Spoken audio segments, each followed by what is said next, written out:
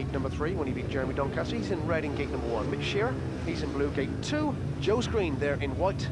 The youngest rider in the field, just 18 years of age. Bags of experience to be gained from this meeting for Joe Screen. And Todd Wiltshire, yellow and black, 1 point in his first ride. So, heat number 7 about to get underway. Watch for red, Kelvin Tatum, who certainly seems to be doing the work, is a taped dry wise, and into the first turn they go, and it's Wiltshire from the outside who's got there.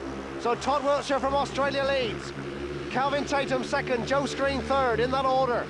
Wiltshire in yellow and black, Tatum red, and Joe Screen goes out and comes right on the outside of Kelvin Tatum in superb style.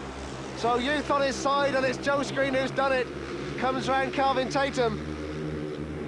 So Kelvin Tatum now in third place, Joe Screen second, Mitch Shirra at the moment in last place.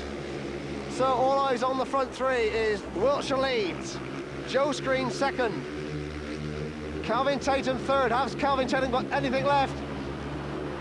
Tries the inside line on Joe Screen, still they flick the visors away from them. And Wiltshire looking set for his first win here at Bradford. Third in heat number 1.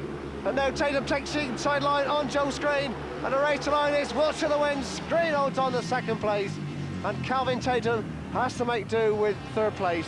But it's Australian rider Todd Wiltshire in the good old PD Leathers and that engine tuned by good old Peter Johns, who wins heat number 7. 3 points to him, 2 points to Joe Screen, and a great ride from him as well.